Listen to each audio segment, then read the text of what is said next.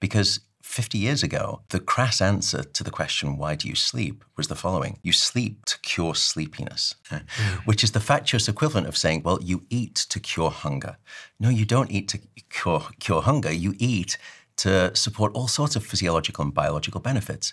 But now, and this is not due to my research, this is all of the incredible colleagues whose sort of shoulders that I stand on, we've now had to upend the question. We now have to ask, is there any major physiological system in your body, or is there any operation of your mind that isn't wonderfully enhanced by sleep when you get it, or demonstrably impaired when you don't get enough? And the answer now seems to be, no, there is no such system.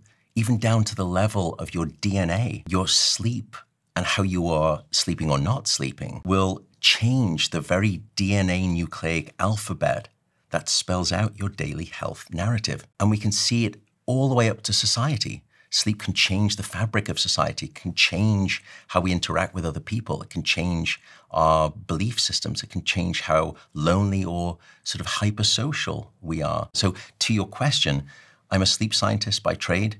And I suppose my mission has been trying to reunite humanity with the sleep that it seems to be so bereft of.